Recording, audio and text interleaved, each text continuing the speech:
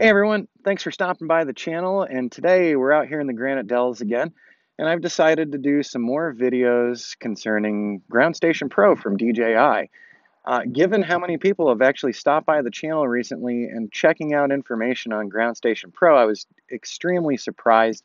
I didn't realize that so many people are actually using GS Pro or want to use GS Pro. I thought it was kind of really a niche market since you've got to have an iPad and that you can't use an Android phone or an iPhone, and that it was iPad specific. But since I did my initial 3D modeling video a couple weeks ago, we've seen over 1,000 people pop through, and we've seen a lot more people joining up on the channel. So I really appreciate that and thought I'd continue along. So today, we're going to look at some of the basics connected to Ground Station Pro. So I've got the iPad hooked up to my Mavic 2 controller, and I've actually got the Mavic 2 sitting right down here, and we'll see it take off in just a few minutes. But I just got into Ground Station Pro, and it starts out with the new menu area where I've got my personal space, and then I've got my Missions button, and I also have my drone listed here as well. Now, one of the things that I think a lot of people miss out on is the fact that Ground Station Pro, you can fly your drone just like you do with the DJI Go4 app. So I'm going to tap on My Missions. It's going to bring me to the mission window. But beyond bringing me to the mission window, I can also actually control the drone from here. In the lower right-hand corner of this screen, there's a little drone symbol. So I'm going to go ahead and click on that drone symbol. And we've got a small screen, a small scale screen, seeing what the camera is seeing. If I pop that up, check this out for a moment here. So I need to get myself into the shade to take a look at this, but doesn't this look really familiar? It really does, because this is very similar to the interface of the DJI Go4 app. Up on the top bar, we've got the home button. We've got Mavic 2 Pro listed as the connected drone at the moment. The mode that we're in is in GPS. We've got 16 satellites. We've got good connectivity from the drone to the controller. We've got good video connectivity as well. And right now, we're looking at 49% battery and 99% battery on the iPad. So if you wanted to just go and start flying around as you normally would, let's say with Ground Station Pro, you absolutely can start flying with this. You don't have to put in one of your pre-programmed missions.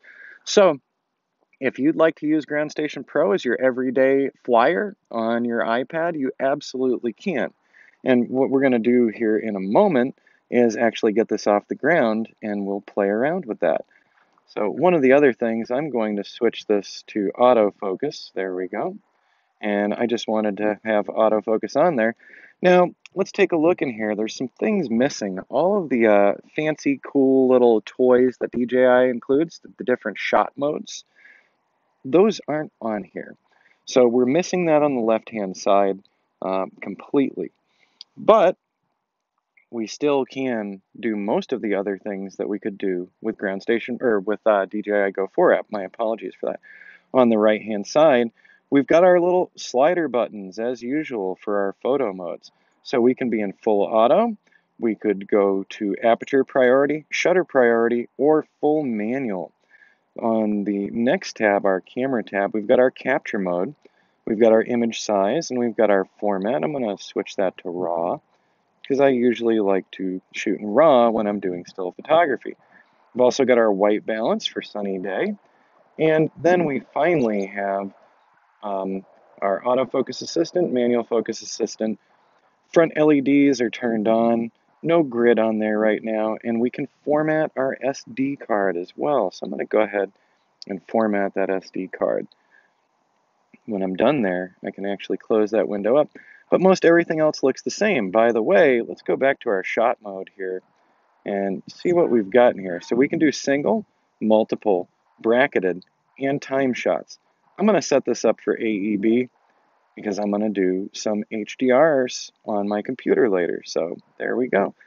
We are all set to fly. I have already submitted my Lance request for the FAA, and I've already gotten my confirmation back. So I put in that I'd be flying for an hour with a maximum elevation of 200 feet above ground.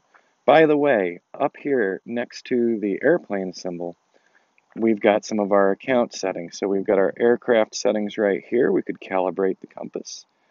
We've got our fly zone manager, and we have our app settings. You'll notice that we don't have information in here like we do in the Go4 app for changing around our altitude. And that's okay because we can actually do return to home altitudes in our mission planners as well. But I'm good to go. I'm ready to fly. So let's get this up into the air really quick. And I'm just stepping back from where the drone's at. Now, this is not going to be a full flight, and the reason why this is not going to be a full flight is because the battery level is low. I decided to go ahead and drain this particular battery, and then we'll switch to another battery afterward for the next video that I'm going to be doing. So right now, I'm just getting the drone out above the rock formations here in the Granite Dells, and I was thinking maybe we could get some nice photos. One of the really nice things with using Ground Station Pro and using the iPad as well is the size of the screen. Working with a screen this size is pretty awesome, and when you're using a small iPhone or Android, you don't get to see everything from this kind of perspective. So having the larger screen is definitely something that I enjoy. By the way, just like our standard DJI Go4 app, down on the bottom bar, you'll see altitude is at 258 feet right now. So I'm going to take that altitude down just a bit because I had submitted and said that I'd be around 200 feet. So since that's what I submitted, I'll keep myself at that elevation. There we go. All right, so I'm ready to actually take a couple photos. So I'm going to work on an HDR panoramic. So first, let's get that photo taken. And there's my first set of 5. You might have heard that 1, 2, 3, 4, 5. And now I'm going to turn the drone just a little bit because we are trying to build a pano here. So second series. And I think I will do a third series. So like I said previously, we don't have all the cool DJI shot modes on this one. This is definitely more commercial oriented, so keep that in mind. I'm actually flipping screens really quick. I just want to see, here we go. All right, just getting my bearings here.